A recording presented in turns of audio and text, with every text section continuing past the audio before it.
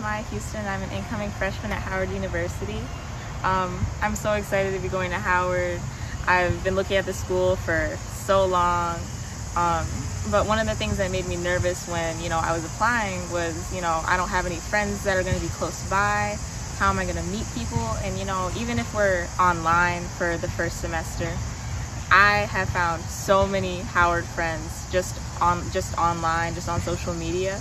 And it's been so comforting knowing that we have a whole community out there willing to accept us, willing to be so welcoming.